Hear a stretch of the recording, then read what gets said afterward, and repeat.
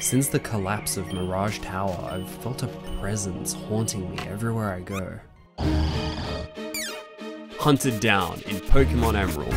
I first noticed it after arriving in Lava Ridge Town, that feeling of unease. I knew my stay would be cut short one way or another, so better to put some distance between myself and the locals for their safety. I'd been warned of the dangers surrounding Mirage Tower, but also of the legends. At its peak, a rare fossil of a Pokemon long since forgotten to time, the tower may be crumbling and treacherous to attempt to climb of, but that was far too great of a prize to just walk away from. I should be safe enough here, within the depths of the volcano. The opening to Fiery Path is barely a crack in the mountainside, so the golem hunting me shouldn't be able to get in. This pass through the mountain is rarely used by travelers of Hoenn, but I've been in touch with a researcher from Fall Arbor Town up north, and if he has a way to restore this Pokemon to life, that's a cause worth risking everything for.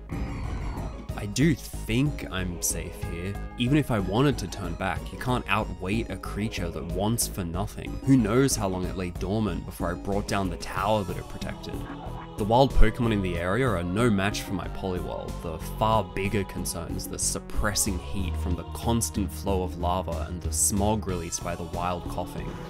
The deeper we go, the thicker the air grows and the more ash we find at our feet. I can see the trip taking its toll on my Kanto friend, but we can't turn back now, regardless of how tough of a trek this pass is proving itself to be.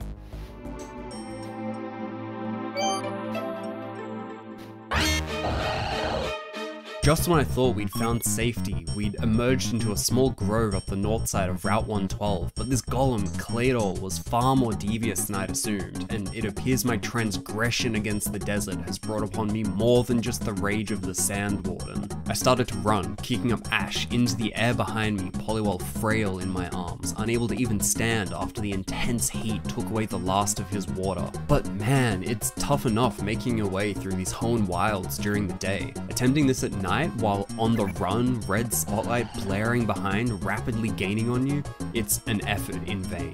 Fumbling around in the dark and near delirious from overexertion, I couldn't even tell a simple cactus from Pokemon, which is exactly how it got me. I ran right into the arms of a vengeful Cacturne, a whole head taller than myself.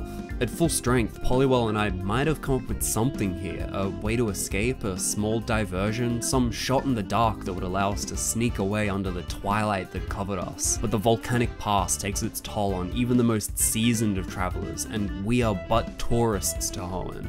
My only hope here was that the fossil we'd found would find its way to another, somewhere down the line. Some other traveler passing through one day to revive the claw and the life of Anorith that it held within. We'd barely even scratched the surface of this adventure, and it may well have been my last.